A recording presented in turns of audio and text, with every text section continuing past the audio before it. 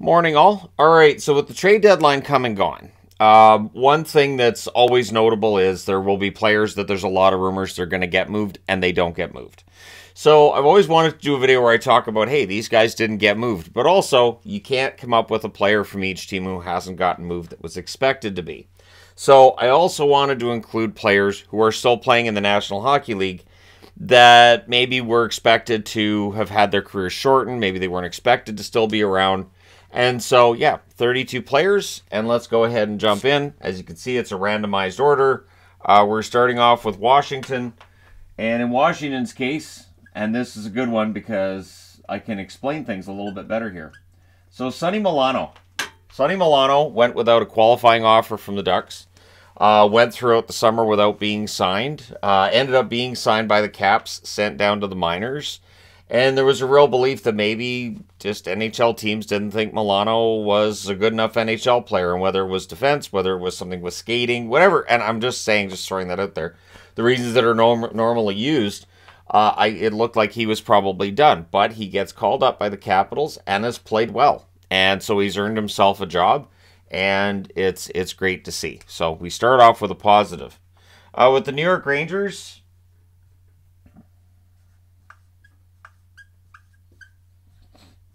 you know, it's interesting to me with Kaapo Kakko. I think he's developed into a pretty solid player. I do. I think he's defensively better than advertised, and I think that as part of that kid line, just a really good player. Now, is the offense what you would want out of a number 2 draft pick? No. But the fact that Kaapo Kakko is still playing, and I think he's still improving, and I think the points will come. They're never going to be, I don't think he'll ever be an 80-point scorer, but 50, I could see 50, 55. And so, yeah, Kakko to me has become a pretty good player for the Rangers. And with all the noise about the Rangers might cut him, and we heard that noise, I want to say 2 years ago, about, you know, maybe he was going to be out. He's still there, and I think he's thriving. For Toronto, this one for me was pretty obvious.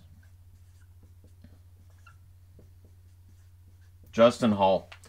You're not going to get a player who's got a more divisive reaction from Toronto fans than Justin Hall. I think Hall's fine as a defenseman. I don't think that Hall hurts the Toronto Maple Leafs, but there are Leafs fans that do not like Hall being part of the lineup. And Sandin going to Washington and doing well has got some of them starting up again about glad we still have Hall and got rid of Sandin. And I think that's apples to oranges. They're not the same kind of defenseman. You're not going to get the same kind of game from Hall that you're going to get from Sandin. And so while I get the sentiment, and I'm a Sandin fan myself, I think Hall gets a lot of criticism, but he's still there.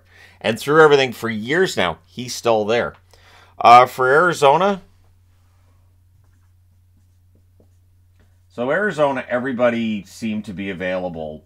And there was discussions about whether or not Nick Schmaltz might get moved at the deadline. He's still there. Now, what's interesting, too, is that he's not only still there, but he's seen as a key guy for the Arizona Coyotes going forward. And Schmaltz, I think, along with Keller and along with Hayden, I think they've got a pretty good core there up front. And so, yeah, he's still there for one, and for two, I don't think he's going anywhere anytime soon. For San Jose, another one that, despite everything, he's still there, as Kevin Labanc. And San Jose, a team that's definitely sold guys off. I'm not saying Labanc's going to stay there a long time. There are going to be guys on this list that could very well be gone off their team at the end of the year, but the fact they're still there is something. Labanc has had good and bad seasons. This year it's kind of been a mix of both, depending on which month of the season you want to look at. I like Labanc's game at times. There are times as well where he's kind of invisible. But yeah, Labanc still being in San Jose, mild surprise for me on that one a little bit. For Vancouver, I didn't have to think very hard with Vancouver. Really didn't. For years now, it's been at least 3 years, we've heard Besser's on his way out. You know who's going to go? Besser. Vancouver's going to trade Besser. He's still there. And not only that, but I think that, yeah, the goal scoring hasn't been great this year, but I think he's playing well. I think under Tocchet, I think he's one of those guys who's responded really well. I think Vancouver should keep him. Again, Brock fan, absolutely. I've got a couple of jerseys with his name on the back, but I think he's played well enough that, I mean, you'd have to cut salary money somewhere. I don't think Besser has to be the guy. He probably still will be the guy. I'm just saying I don't think he has to be. For LA was tough because there's nobody I look at in their lineup and say, I'm surprised he wasn't traded. I'm surprised he's still playing for the Kings. But one that I will throw up here is Alex Edler, because at the time that he left Vancouver, I don't know that we saw more than a year left for him. And I think going to LA has helped rejuvenate him. I think he's played better in LA than he did that final year in Vancouver, I think, anyways. And he was the one that I came up with. And honestly, it would have been Jonathan Quick had not the Kings traded him at the deadline. And I thought about Cal Peterson, but the reality is Cal Peterson's contract still belongs to the Kings, but he's down with the Ontario Reign. He's not playing for the LA Kings. So then I'd have to open myself up to looking at AHL rosters for all 32 teams, and my answer to that would be no, not for this. For Winnipeg,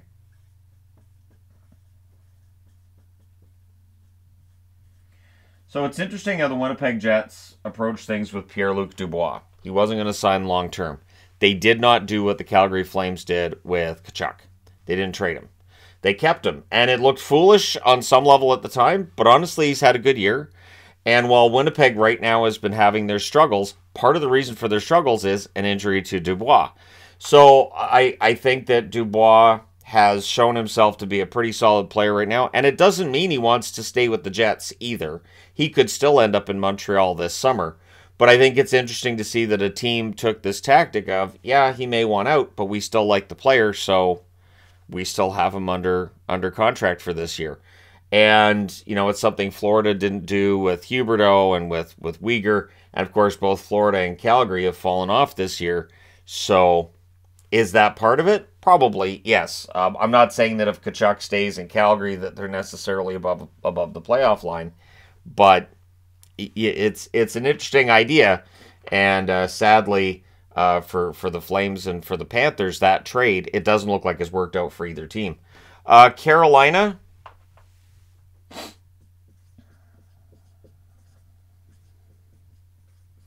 so Carolina, there isn't anybody that I look at and say I'm surprised he wasn't traded. So I'm going to go with Jalen Chatfield, and here's why. Jalen Chatfield could not break through as a top six defenseman with the Vancouver Canucks, who are widely recognized as a team with one of the thinnest defense cores in the league. And at the very least, it has been over the last few years, not to disparage the members of the Canucks blue line. But the fact that Chatfield's gone to Carolina, played pretty well, and he's been part of their top six, to me is nothing short of miraculous. And it shows that either Vancouver didn't see what they had in Chatfield, which honestly could be the case. There are instances of that with Vancouver over the many years. I could do a whole video on players that the Canucks have not necessarily judged the guy's value correctly. But Chatfield has really improved his game in Carolina as well. So it's worked, and it's been a good story. For the New York Islanders, so coming up to the deadline, how many times was Scott Mayfield traded? Yeah, the media had Mayfield was going. Mayfield's gone. Mayfield, oh yeah, Mayfield's going to go. He's still with the Islanders last time I checked. Scott Mayfield, decent defenseman. I think it was a case of Lou Lamoriello. If there were calls, there just wasn't an offer he couldn't say no to. And this is a team that's, you know, in a playoff spot. You can't be moving out a defenseman for future assets. And you're not going to get a team offering you a guy who has the same cap hit and has term as Mayfield, because they're looking to add defense. So I get why Mayfield's still there. It is a bit of a surprise. For Detroit, another one. For all of the noise around Philip Zadina, he is still a Red Wing. Again, he may be gone this summer, like Mayfield may be gone from the Islanders this summer, but Zadina's name was out there a lot at the trade deadline. Oh yeah, Zadina. Zadina, my understanding is there's offers for Zadina. Keep an eye on Zadina. Yeah, no, we've got, and this is why I'm glad I'm not one of the insiders, because I have no doubt they have actual sources telling them these things. But when it doesn't happen, that's when the internet dives on them and says, see, you don't have sources. You guys are just full of crap. So, yeah, Zadina still being a member of the Wings. Mild surprise for me on that one. Buffalo, Now, Kyle Okposo is their captain. But think back a few years with Kyle Okposo's contract when it was seen as this weight around the neck of the Buffalo Sabres. And he wasn't playing well. And he wasn't playing in the NHL throughout it. But he's bounced back. And he's been really good the last couple of years. He's played his role. Again, the offense not what it was before he signed that contract with Buffalo. But that's just fine. Buffalo not in a cap problem situation right now. And as Okposo's contract comes to an end, would any of us be surprised if Buffalo extended him? I think the answer to that's no. Now, if it's for the same cap hit, I think that might be, a time where we ask Kevin Adams, in a nice way, did you hit your head recently? And I say that because Okposo was, still $6 million.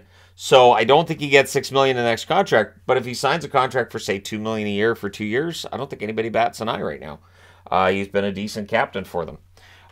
Florida. So this is one where it's not because he's still in Florida. It's because Eric Staal is still going. And not only that, but Eric Staal, who went a long time without a contract, is playing well for Florida.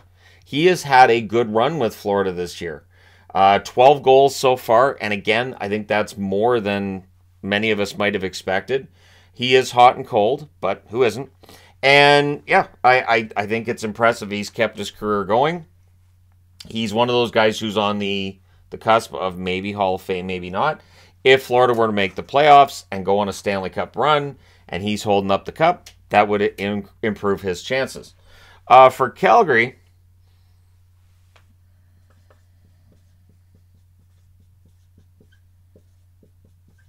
if there's anybody in the league who I've been surprised by more than Michael Stone, in terms of he'll go without a contract, and then there's, Calgary's been talking to him, and then it'll just happen. He's in Calgary. He's still in Calgary. Would I be surprised if it happens again? Well, he's without a contract. He may go back to Calgary. We don't know yet. Not really. Michael Stone, he has a really good shot. I think he's a decent defenseman. And again, I'm always surprised by some of these players that just sit out there as free agents where I'm thinking, wait a minute, for $1 million, wouldn't he be useful for a team? Especially for $800,000, wouldn't he be useful for a team? And Stone's one of those guys where he's got a good shot. He's not a perfect defenseman, but you're not going to pay him like a perfect defenseman. So I'm always surprised by Stone being out there, but I'm glad he's still in Calgary. He seems to really enjoy it there. Edmonton, this is a good story. Devon Shore went through a lot. Went through a lot in terms of waived and sent down, brought up, and waiting to play. So Shore is an example of you don't give up on your dream, and you can be rewarded for not just saying, I think I'll just go over to Europe and have a more standard playing schedule and not have to worry about all the waiver stuff. So I think Shore's been a good story this year for Edmonton, and I hope he gets regular ice time in the playoffs for them when they get there. I think he could be useful fourth liner. Another player who had a lot of discussions at the deadline. Oh, he's going. My understanding is Carson Soucy's on his way out of Seattle. I heard that a lot. Carson Soucy, Seattle's getting calls. They're thinking about it. Seattle was interesting at the deadline in that they stood pat. I get why they did it. I don't think it was the wrong call. I think this is a team that's not close to winning a Stanley Cup, so the idea of going out and getting rentals wouldn't make a lot of sense. They're also in a playoff spot, so renting guys out doesn't make a lot of sense either. You just tell them, I've got faith in this lineup. You guys do as best you can. And Carson Soucy's still part of that roster. For Columbus, this is one that I'm glad to see has turned out. So Liam Foudy, early on, looked like he was going to be a really good player in the NHL. The first time that Columbus called him up, I was like, I'm impressed with this kid. He's good. And then he's been very, very quiet for the most part until the last couple of months. He's actually playing well for Columbus. He's finally got some goals. That, I think, was a weight on him, was the fact he hadn't had any goals in the NHL yet and how many games it had been he's been in the NHL. I would imagine he was getting that question a lot. Hey, Liam, you were on the net tonight. Do you think you're getting close to your first goal? What's his answer going to be? I can't go back in time. I can't go back in time. I don't know if I'm close to my first goal, so I don't know what's going to happen in the next game. So Foudy has been patient. They've been patient with him. And again, first-round pick who might be seen as a bust by some. But if he becomes regular in the NHL, that's still pretty good. For Boston, so it was clear that Jake DeBrusk's problem was with Bruce Cassidy because when the coaching change happened, he rescinded his trade request. And DeBrusk's been excellent. It was the best move Boston made was not to trade Jake DeBrusk because his value would have been very low. He would have gone somewhere else, probably would have been a 25 goal scorer, and Boston would have had egg on their face. And then they probably still would have moved off for Bruce Cassidy anyways. I get the feeling that was going to happen, whether it was the Jake situation or whatever it was. There was various reasons they felt that they had to make a change behind the bench. But DeBrusk's been excellent for the Bruins this year. He's played first line minutes, and he's fit in, and he's got energy. He's got the skill. It's been something to watch. For New Jersey, it feels like there's a portion of the New Jersey Devils fandom that would like to see Damon Severson gone. And I say that as somebody who I kind of understand where they're coming from with that. There's a good deep defense core there in New Jersey. And if there was a change and Severson was moved on from, that would make some sense. But at the same time, New Jersey probably figuring, it's a playoffs. We want to make sure we've got depth on the blue line. And so they don't move Severson. But his name has been mentioned more by fans than anybody else, but I've heard some in the media here and there too. So he's still a Devil. Severson's still there. For Dallas, there really wasn't much when it came to Dallas for a player that I would say I'm surprised he's still there. But Radek Faksa, who the offense is sporadic, and the criticism I see a lot with him is he doesn't score enough, he doesn't drive enough offense. But defensively, he's solid. And I've been impressed with Fox at points this year for the Dallas Stars. He's still there too. Former first-round pick who reinvented himself as a bottom six forward to have a regular job in the NHL. And I think he's done that well. Sort of along the same lines as a Manny Malhotra back in the day. Reinvents himself, becomes indispensable for certain teams. But for Foxa, he's been a star throughout. He's still a star now. I'd be kind of surprised if he wasn't still a Dallas Star next season. But there's a lot of negativity I do see at times when it comes to Foxa. For Colorado,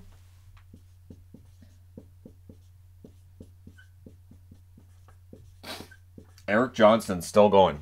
Still in Colorado, and was the one for Colorado. Because, again, when I'm looking at these rosters, I'm looking at all the stats and everything, it's a matter of, okay, so who am I kind of surprised is still there? I'm kind of surprised that Erik Johnson's still there. Johnson, has injury issues here and there along the way, but yeah, Johnson's been good for them, and he's still a member of the Avalanche after all these years.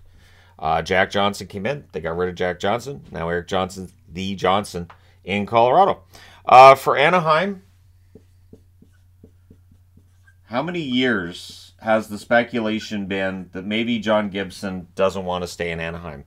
Maybe the rebuild isn't great for John Gibson. He's in his prime. He's one of the better goaltenders in the league. This isn't going to help him. Maybe it's time. And he's still there. And anytime he's been asked about it, he's been very vocal that he wants to stay in Anaheim. He wants to see this through. He's excited about the young players, and he wants to be there. So John Gibson's name gets thrown out there a lot. There are websites that will throw names on them in order to try to, entice people to click on whatever. And you read through a whole article and you go, I didn't learn anything. There wasn't anything actually in that. And it's not just in sports. That's happening a lot with entertainment. I don't know how many times I'll see an article, I'm like, oh, that's interesting. And then I'll click on it and go, I didn't learn anything there. I already knew all that. Or that's all speculation and there's no actual fact behind any of this. What we think is happening. Well, no. Let's not do that. Let's do the actual what is happening, not what we think is happening.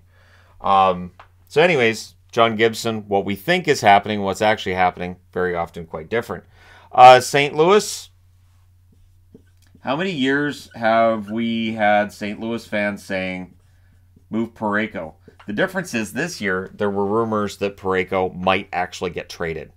That Colton Parayko's time in St. Louis was coming to an end, despite that contract having the term on it that it does. Now, I'll also add a caveat. Parayko may very well get moved this summer. Parayko may end up out of St. Louis this summer.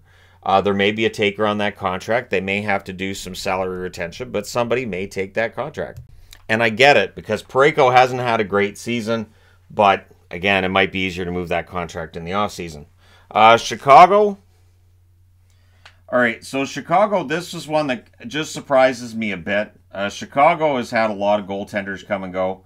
Alex Stalock, to me, is the one that, if a team was looking for a reliable backup at the deadline, I thought Stalock might be the one to go. Mrazek, the money probably makes it prohibitive, but Stalock, I thought there was a decent chance he'd go, because we've seen how many young goaltenders have come up for Chicago this year and played relatively well. Plus, Chicago hasn't played games that have meant much in the standings since, early November? So I'm kind of mildly surprised that Stalock's still there. Maybe they didn't get the offers for him. Maybe they weren't wanting to move him. But either way, he's still in Chicago. Pittsburgh. Now, this is a good story. So people are going to fast forward to the end of this and be mad that Chris Letang's name's on the board. But if you think about the Strokes, and not the band, I'm talking ones he's had, and you think about all of the injury issues he's had throughout his career, the fact that he's still playing and that he's at all effective is nothing short of remarkable. Chris Letang has been quite the story. I would think a Masterton Trophy has to be in the offing for him due to his dedication to hockey, again, going through what he has health-wise. And it's a good story. I think it's a good story. So again, people are going to fast forward to the end. I can't believe put Letang on the board. Right, and it's not in a bad way. These are not necessarily meant in a bad way at all. Which I know when I title this, that's how it's going to come off. Because it's hard to title it in a way that it won't come off in sort of a bad way. Oh, I got a cough. We're getting into spring, so now my allergies are going to act up. All right, Tampa Bay. Tampa Bay was tough too, because there's not really anybody who's overstayed their welcome. I'm mildly surprised Brian Elliott's still the backup. Brian Elliott is a goaltender who was very prominent, a lot of shutouts, solid goals against, solid save percentage years back, and now he's really evolved into being a decent backup. And Tampa Bay, with Vasilevsky, that's all they really need, is just a guy who's decent. They don't need a great backup, just decent backup. Elliott's that for him, and he's still there. For Ottawa,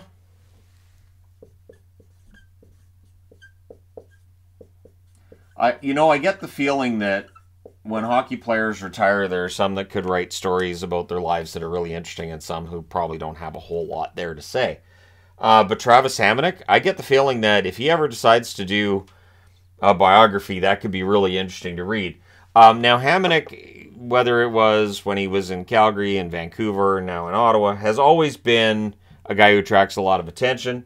Hamonic's a decent defenseman. I'm mildly surprised that Ottawa at the deadline didn't move him and that nothing happened there. And I say that because while I know Ottawa wasn't selling, I felt like Hamonic was a guy who could get moved, that it wouldn't really negatively impact the rest of the team that much. That being said, he's still there. I don't know that I'd be that surprised if he's still around next season, but we shall see. But yeah, I opted for Hamonic with Ottawa. And I also will throw this out there. If there's anybody that you think should be mentioned for a team that I haven't mentioned, by all means, let me know in the comments section. Come up with your own list. No issue with that at all. Montreal. So, again, trade deadline speculation. And I haven't heard what team was offering a first-round pick for Josh Anderson, but the report was that Montreal said, nope. First-round pick for Josh Anderson, who right now has 21 goals, and they said no. Now, if that's true, I respect them. I respect them for sticking to their guns and figuring we're not going to move Josh Anderson. But we don't know 100% for certain that was true, and we don't know 100% which team was making that offer.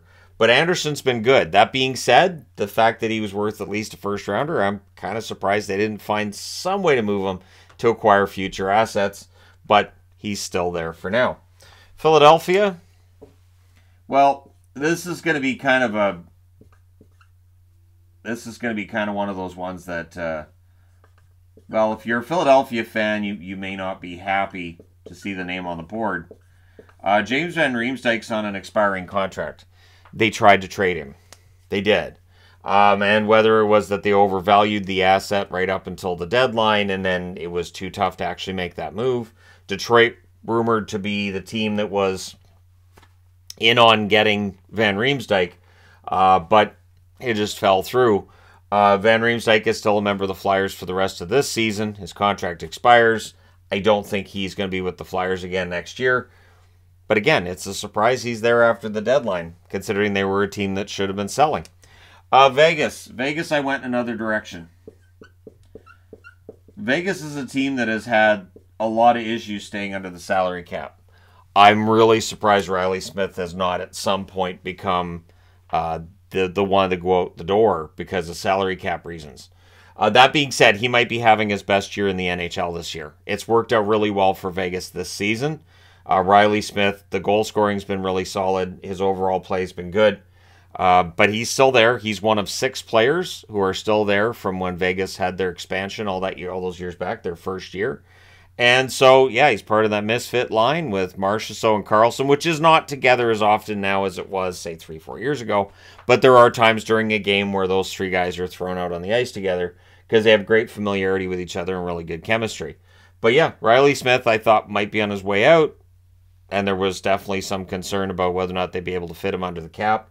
The one that now I wonder how long he stays is William Karlsson. But again, Vegas has surprised me before. Thus, Riley Smith's name on the board. Nashville. Wasn't that long ago that Cody Glass was seen as a player who wasn't going to play regularly in the NHL. This is after he was seen as a top prospect and ends up being drafted 6th overall in his draft year. But Glass has carved out a decent job for himself or a decent role for himself, I should say, with the Nashville Predators. And he plays it well. I mean, he's not a top-line guy, no. But he's still in the National Hockey League, and that's not nothing. That's a double negative. So, yeah, that's something that I think is impressive. And again, people always get stuck on this whole, well, this guy's a bust and that guy's a bust. Look, once the draft's done, unless the player never plays in the NHL or is an absolute disaster in the NHL, you're still getting an NHL player. In most cases, in the first round, you're still getting an NHL player. And right now in Nashville, Cody Glass is that. And we end off with Minnesota. And Minnesota, this one was really easy. And honestly, kind of inspired this video. Matt Dumba. How many times has Matt Dumba been traded for Brock Besser? How many times has that happened? How many times has the media said, we're getting a lot of reports that Matt Dumba and Brock Besser are going to get flipped? And there's a simple reason. Minnesota needed offense. Besser's seen as a goal scorer. Vancouver needs defense. Dumba's a defenseman. Both of them make roughly the same in terms of salary cap hit, so you wouldn't have to worry too much about the money aspect. And it didn't happen. Never happened. That was the rumor for years, was Besser for Dumba, and that's why they're both on the board. So let me know your thoughts, and again, let me know your picks for players that you're surprised are still with the team they're with right now. Don't forget to hit like and subscribe if you're browsing your way through, you just happened upon this video. And hey, thank you guys so much for watching, for all your support. I will talk to you again soon.